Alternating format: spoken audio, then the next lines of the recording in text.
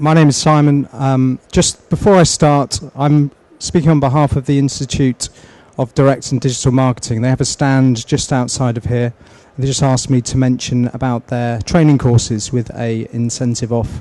So please feel free to go over to the stand afterwards. My name's Simon. I work at the Met Office and I'm Digital Marketing Manager at the organisation. And today's talk will be specifically around 4 key areas. I'll give you a brief introduction, as I'm sure you all know, about the Met Office, how we do and how we create digital marketing at the Met Office in-house, how we've created a six-step approach to SEO and to assist in our SEO as well as content through the site. And finally, I'll finish off with a case study on the pollen forecast, which we used last year. Presentation should last hopefully around 20-25 minutes, so there should be some time for any questions you may have at the end.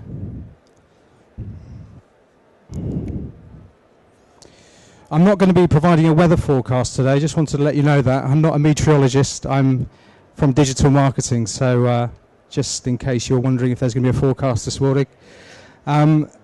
The Met Office has grown into a recognised global leader in meteorological services, and we're a trading fund, which means we can operate commercially, slightly different to normal public sector. We sort of sit in the middle of public sector and private sector, where we are seen by government to create revenue through our commercial sectors.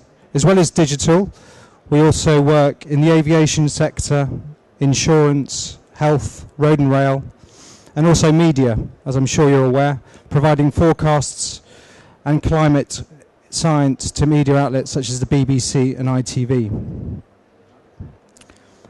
In 2009, we became the first government department to introduce advertising and sponsorship through our website, which helps to drive incremental revenue streams back into the Met Office.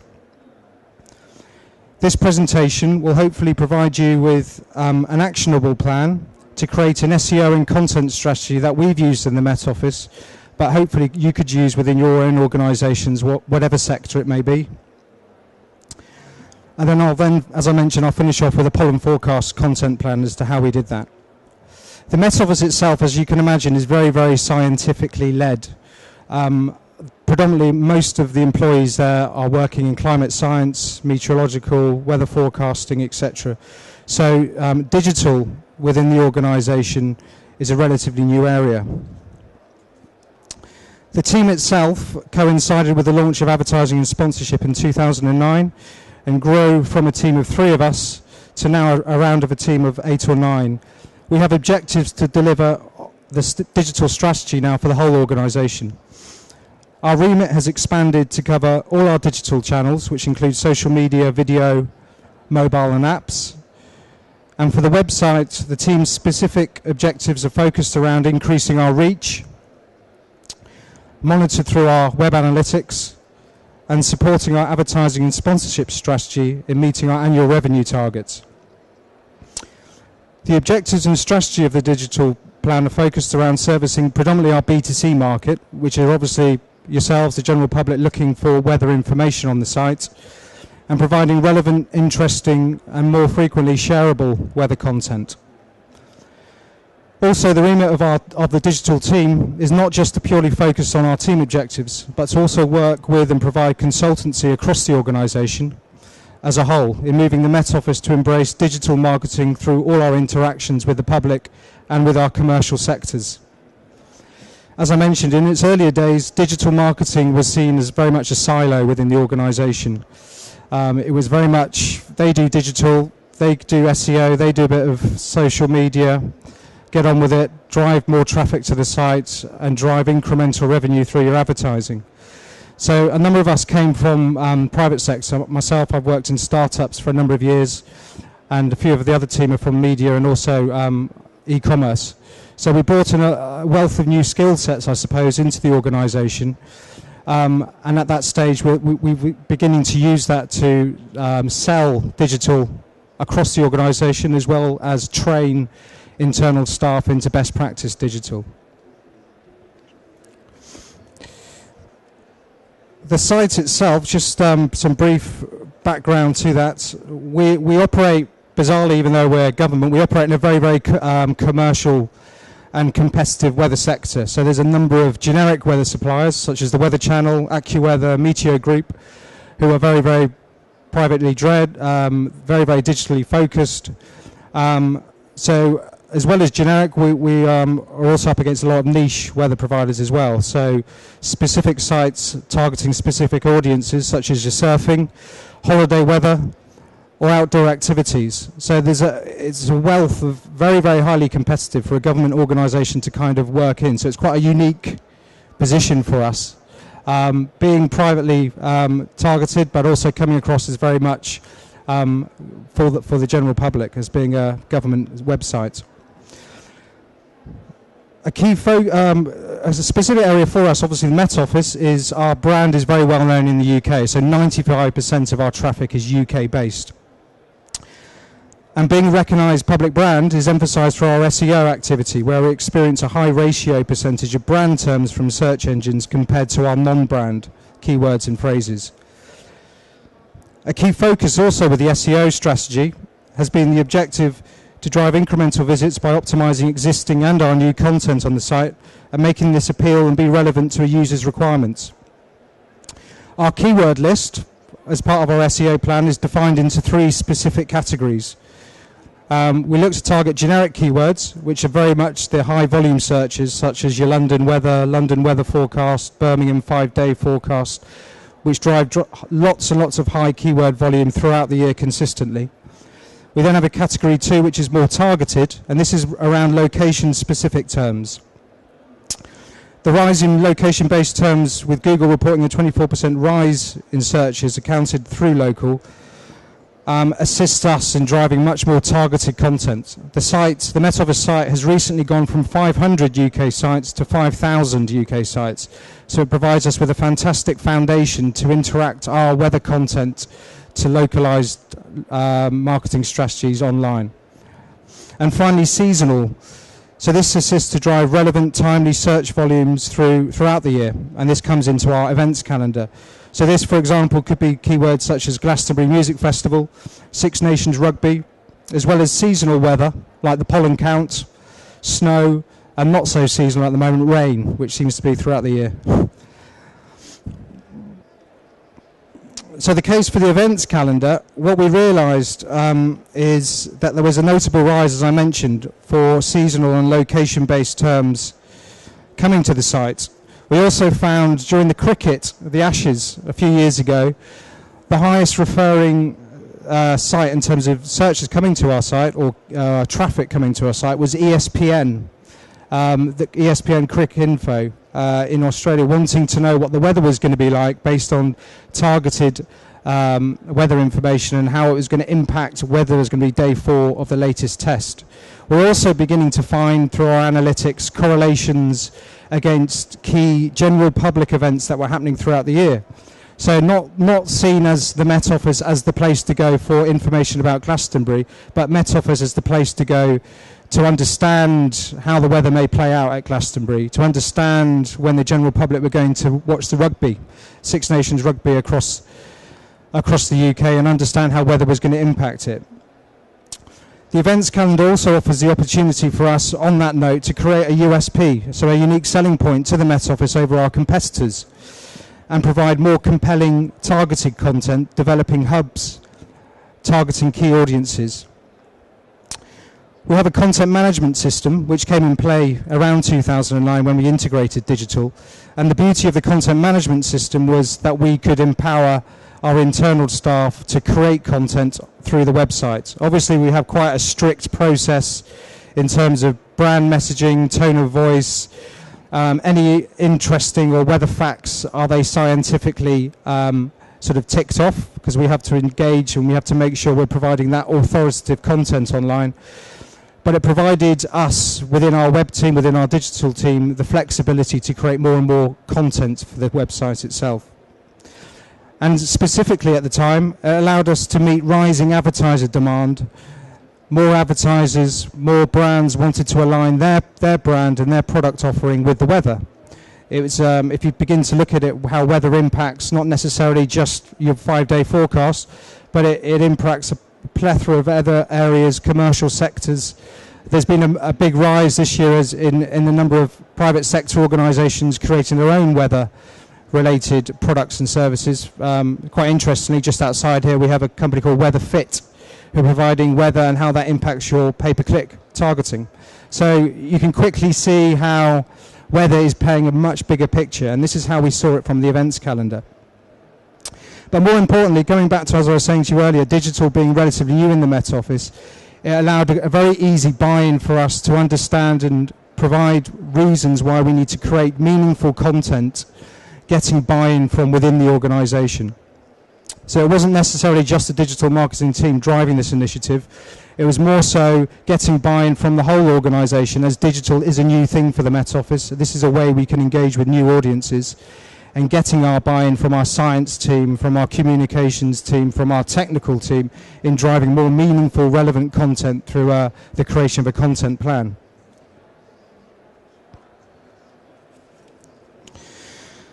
So with the events calendar, we obviously have key objectives as to why we're doing this events calendar. So the overall objective is to create a central hub. So if you were looking to create an events calendar yourself, an editorial plan for your content plan for your own website, we saw it very, very easy to get engagement internally as creating a central hub of all events that we wish to promote and enable us to forward plan throughout the year. It's also a tactic, going back to our search engine optimization, to drive non-branded terms to the Met Office website. So not having to continuously rely on our branded terms. Obviously we have a high authority and relevance to the Met Office, but we wanted to start to engage in more keywords, high keyword volume that was perhaps non-branded to Met Office. It also provides an opportunity for us to be a lot more proactive in external sites, forums, blogs, industry-leading content associated with specific events that are taking place. For example, ESPN and sport. We have a very, very good relationship now with these types of sites that we're engaging them with specific weather content to satisfy their own user requirements. It also provides Met Office content to our external partners, such as our free-to-use weather widget, infographics, video, and I'll come on to a lot of these different tactics that we look to engage in external organisations at a later stage. The content plan and the editorial plan, more importantly, also can be used for our B2B offering, our commercial sectors, as to how do we engage in the aviation industry online, how do we engage with our health-related content to an online audience. So content itself, the editorial plan itself, was really, really good engagement in getting buy-in across the organisation. So finally, before I get to step one, we need to know our audience. And it's essential to understand who you're creating your content for and why. In the Met Office, we use Experian Hitwise, and this is a central part of all our analytics in segmenting our online audience. The key was to make the data we were analysing actionable. So we created headline stats on the typical Met Office user comprising key demographics. From here, we created different consumer groups, of which there are a number of types. And I provided one example here for Escape to the Country, which is classified under Experian Hitwise. And rather than just, I'm sure many of you are familiar with Hitwise, rather than just looking at reams and reams of data, we just provided it into an actionable two-pager, the key facts of this target audience, the types of websites that this audience may engage with, the potential opportunities geared to the Met Office. So it was using Experian Hitwise data, but geared for Met Office as to the reason, us selling reasons why we need to maybe perhaps engage with this audience, and the opportunities specific to the Met Office, not necessarily specific to the whole of the UK. From analysing the visit share data and the representational data provided by Hitwise, we can then begin to create these profiles of the types of most and least likely to visit our website in relation to the whole weather industry. So this first step we look to do is research the market for an events calendar or an editorial plan. We centralise a pool of ideas for event creation that tie into the key objectives of the event calendar. This includes analysing our competitor websites, the types of keywords that they're using, the types of events that they're looking to engage in, taking place throughout the year, as well as looking at our historical analytics and statistics from Web Trends, which are used as our analytics supplier, Hitwise, as I mentioned, and Google Webmaster Tools going back over the last year. The beauty of an editorial plan is much of this content around weather is very seasonable and very, very cyclical. So it's very, very easy to create a hub of historical analysis. We also created a gaps and opportunities content plan, which provides a history of search and content terms that was driven to general weather sector and where the Met Office didn't drive as much potential. So gaps we defined as areas where there is content on the Met Office website to satisfy search terms, but the referral click-through rate is very low. Opportunities are areas where there are large search volume for something relevant to our target market, but there is absolutely no content on the Met Office website. So this very, very quickly provides actionable data to our content team, to our communications team, to our social media team in plugging gaps and opportunities in relation to specific content that we're looking to plug. For events, a very, very easy, quick and free to use tool is Google Trends. Generic keywords associated with this specific event are then analysed using Google Trends and Google Keyword Tool to identify which terms and phrases to target to get a much better broad overview of the potential search demand before we start to set the ball rolling. Google Trends is also used to understand when there is a peak in search terms for this specific event. So in this example here we have Glastonbury. You can obviously see there's a key peak in demand at the beginning of the year when the tickets are released, and obviously during the actual event taking place. So for us, from a content point of view, it was very, very easy to get buy-in without looking too in-depth as to when we needed this content live on the site, when we needed to start to optimize that content more specifically from our homepage maybe. Six Nation Rugby at the moment is taking place, and as you can see, going back the number of years, huge peaks in search demand. So again, the key for us is to understand how we can satisfy those search demand and potentially drive that traffic to the site. Going back to Experian Hitwise, we've also created seasonal dashboards that are specific to the Met Office. And these provide actionable insights also into the types of content we could be creating through the website. And more importantly, getting buy-in across the organisation. So these dashboards are not specifically within our team, they're shared right across the organisation. I think the example here is we were looking at pollen actually. So for pollen counts, hay fever, we can obviously see very quickly all the top search terms are associated with that type of content. And this provides us really, really good actionable insights during the season, before we start the season, as to the type of content, keywords, descriptions that we should be perhaps creating within our own optimized pages. And from all of this information, obviously it's all very good, it's all shared across the organisation. What do we do with it all?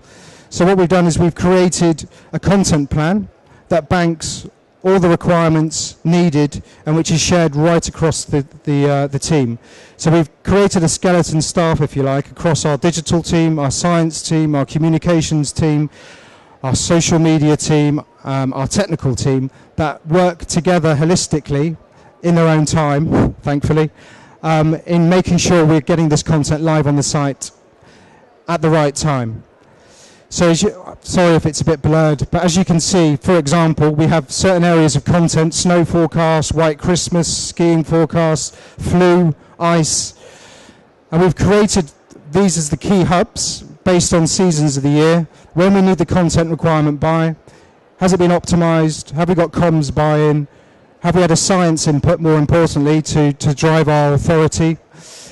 Do we need video? Is there any supporting content we should be driving this content for online? I.e., are we going to do an infographic around it? Are we going to create a specific video? Where's it going to go on the site? Has it been optimized in that time? And where are we going to be internally linking? So there's no point in us creating new content and leaving it. Is it internally linked within the whole site navigation and the site architecture?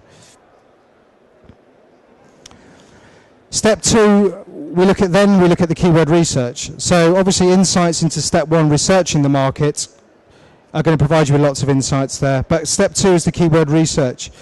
So insights from the internal search of the site is a great goldmine start. Are there any phrases and keywords already driving traffic to the subject? brainstorm internally in the organisation, outside the organisation, any friends, colleagues who may be looking at those key events that you can get ideas from. What are the keyword phrases and terms that you're looking to target, and also understanding our social media channels.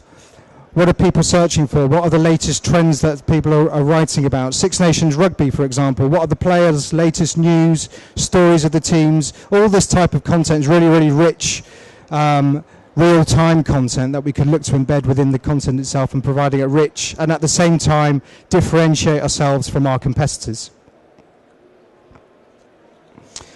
Creating the actual content page is where the CMS plays a part.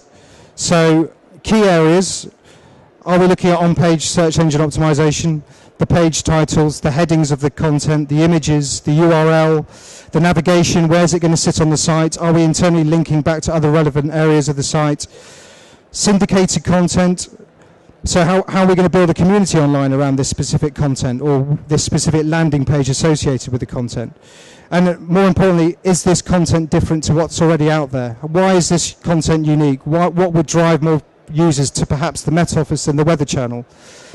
Would this be shareable through social media channels? And importantly, by creating this new event page, how do you plan to integrate this with other areas of the site? So here's an example for the London Marathon last year.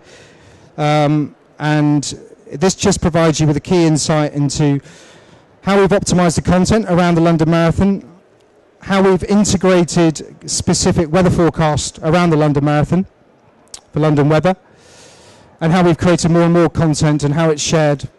And it's a good landing page, it's a really good landing page, where that page itself was picked up by running blogs, running websites, charities, sites that are associated with the London Marathon, that they wanted to embed relevant content to the runners, the spectators that were going to the London Marathon. And it's a fantastic tool, as used a lot through from looking at the link building as to what we created for there.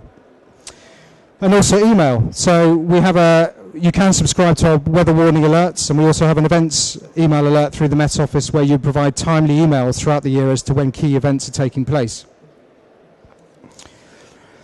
Step 3, once we have the content live on the site, or whilst we're getting the content live on the site, is looking at the link building. So referring back to our consumer groups, as I mentioned earlier, through Experian Hitwise, we can then begin to understand the types of websites and the potential opportunities that we can engage with this specific event community, i.e. the London Marathon. Where the customer group resides, what websites they use, and even what competitor websites they may be using. This provides us with a great basis to create a link building strategy. For each event, a link building plan is put together which identifies key websites we wish to engage with in driving this syndicated content. The types of tools, in terms of engaging with the audiences, it's essential that you have something worthwhile sharing and building an online relationship with. So here's just a mixed bag of syndicated content that we use. For example, video. So we went up to Wembley, Twickenham, we interviewed the stadium director, we just asked for 10 minutes of their time. Videos around how the weather impacts and how the weather impacts specific sporting events in this occasion. We've gone to Glastonbury, how the weather impacts roadies, for example, in setting up the stage, in setting up the band, something a bit more topical, a bit more off the wall, something that's going to be relevant, something that's going to be very much shared. Infographics, which we have on the far left-hand side. This is one we did for the London Marathon, which we pushed through our social media channels based on the content plan. And a weather widget, which is a free-to-use widget, which we use. This is on for Cows Week sailing, where we identified a number of websites that wanted to use relevant content, meaningful weather content for their own websites, where weather widgets were made. So this is just basically a mixed bag, if you like, of various different tactics you could potentially look to syndicate your audience with. And obviously, more importantly, how are we monitoring this all? So we use a few different metrics on this. We use Majestic SEO, which is a free-to-use version. This provides a great snapshot of activity to your executive or to your directors, getting buy-in from them, and also your peers in other departments, and showing them what you've helped me to provide has given us fantastic opportunities to create these shareable links with other websites. Open Site Explorer, which I'm sure you're all familiar with through SEO Moz, gives a very good snapshot as to how many more links you're getting to your website. And all of this content is really, really easy, actionable, and shareable to the powers that be. Social media is step 4. So from all of this activity, and I suppose you can do it in tandem with link building, is that we use a number of social media channels to help engage with different demographics through Facebook, Twitter, and Google+. We also use YouTube and the Met Office blog to help deliver our messages. The social media channels are a key delivery channel in supporting our content plan, and where we incorporate content around event calendar. So here's a few examples of what we're doing with the Six Nations at the moment with sports retailer Kitbag.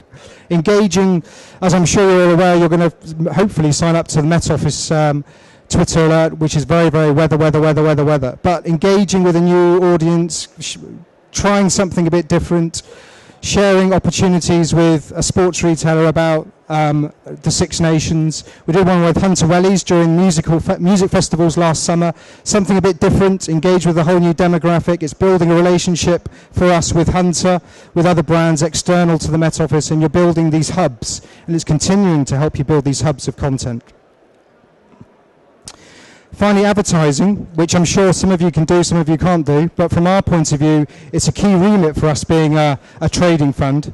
And advertising, as I mentioned, was launched in 2009, and we're the first government website, and still are, to launch advertising.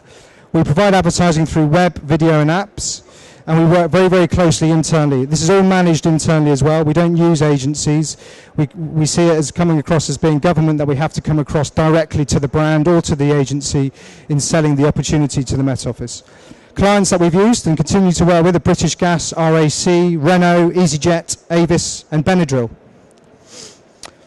And the types of opportunities we offer around all of this content are severe weather warnings, UK forecast, the events calendar, and seasonal content, which seems to be very, very key.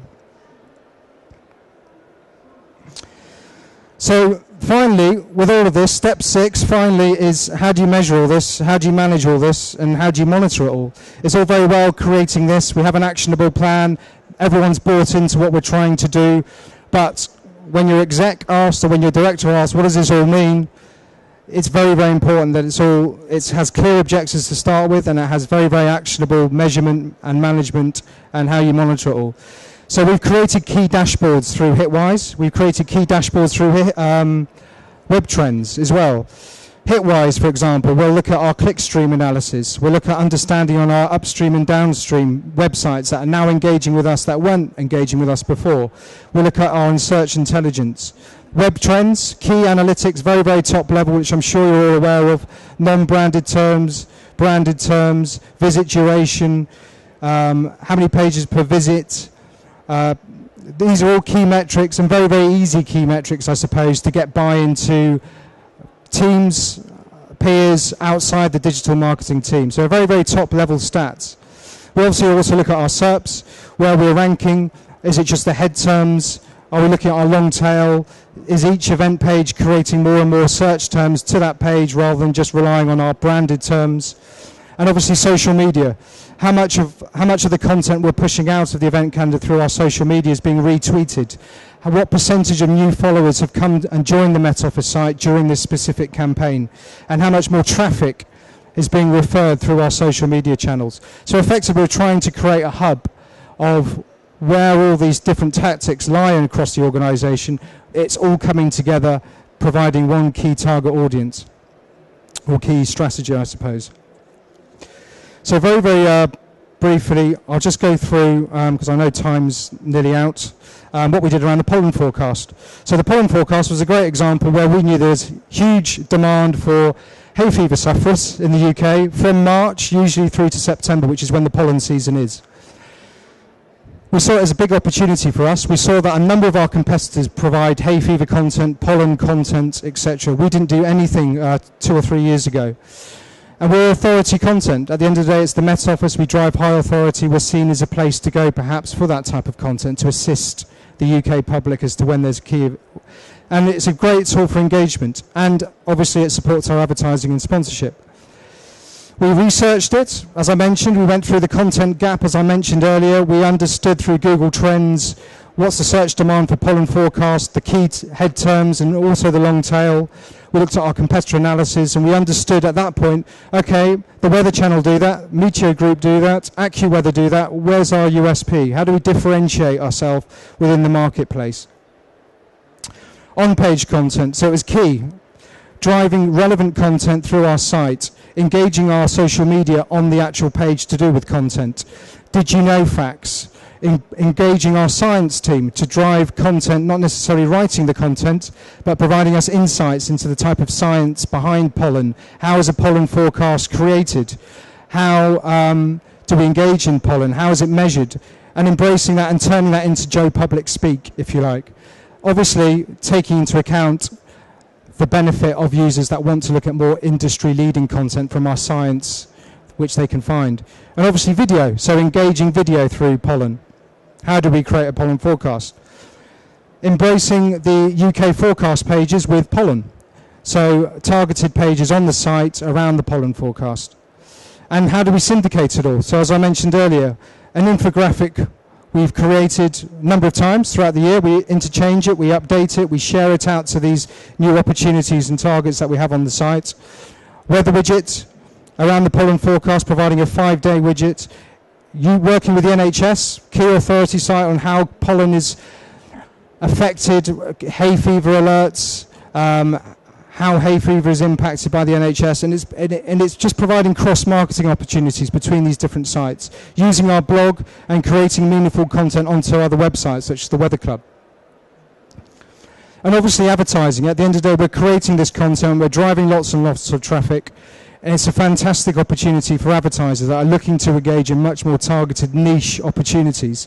So Benadryl, for example, have worked with us for the last 3 years in sponsoring our pollen forecast, where we embed their logo. It drives some assistance to them, and it provides some authority content through the site. And obviously at the end of the day, how do we monitor this? How do we manage this? How do we measure all of this?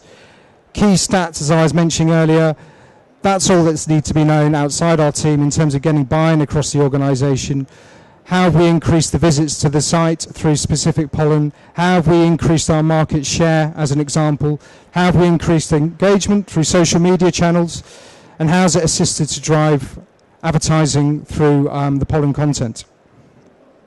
And that brings me to the end. Sorry, very, very quick, but into half an hour. Bang on. Thanks very much.